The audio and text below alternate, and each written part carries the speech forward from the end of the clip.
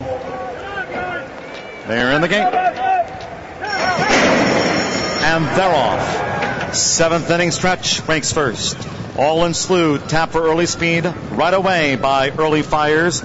Bud's Bear right there as they turn. Publish. 3 tickets racing with those yellow blinkers on. Follows the trail up the rail set by All in Slew. And Come Late, Leave Early trails the field early on. Around the first turn, All in Slew.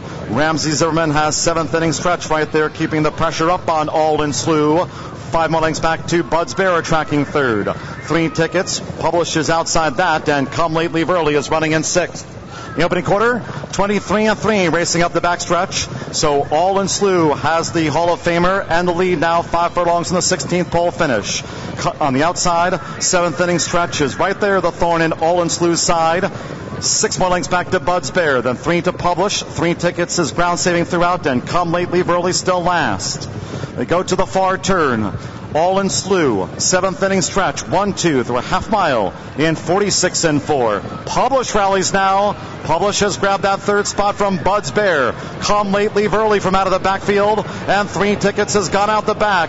All in Slew trying to open up now with a couple of furlongs to go. Here comes Publish under a vigorous ride. On the outside gaining ground, Come Late, Leave Early, Bud's Bear.